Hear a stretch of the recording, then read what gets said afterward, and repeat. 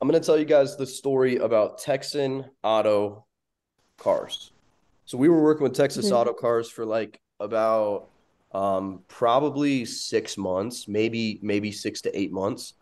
And we the guy that signed up was a lawyer and he owned this dealership, and the dealership was completely separate from his operation. So he hired us, and basically we were running leads for him. We were sending him like 100 to 200 leads a month, and they weren't closing any deals, or they said they weren't. But the general manager wasn't in contact with us. The marketing people weren't in touch with us. The sales people weren't in touch with us. They weren't using the CRM. They didn't answer our calls. Mhm. So then what happened was there was this guy, Tony, that was actually working with the owner of the dealership. And the owner of the dealership said, "Hey, Tony, can you help us with this program a little bit? Look it over." And so the owner started asking the salespeople, like, "Hey, I'm spending this money with Shift. How many cars are you selling?" And they're like, "Oh, the leads are bad. All the leads are bad," this kind of thing. And so Tony got the suspicion that maybe that they were not giving us the right. He said that they were giving us a unfair shakedown.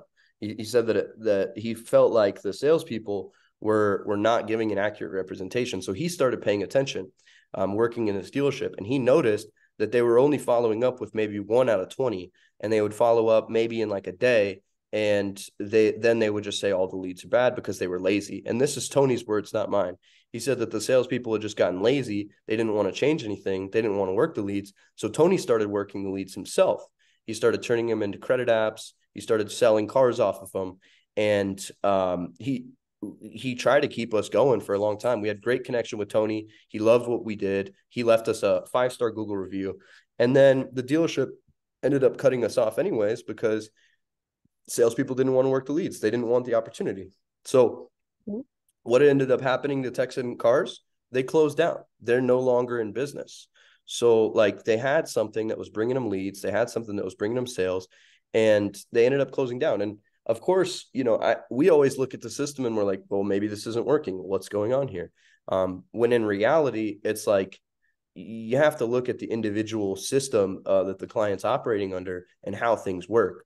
So that's the story of Texan Autos and how they're one of their kind of like marketing vendors, which was Tony and a friend of the owner, actually Mhm. sniffed out the BS and saw that the salespeople were basically lying to the owner, saying it wasn't good. And he said that this is the biggest dilemma that we have to face as an agency is if the salespeople aren't good, the service won't work. And that's what we're Mhm. facing Yes. right now, majorly. Yeah.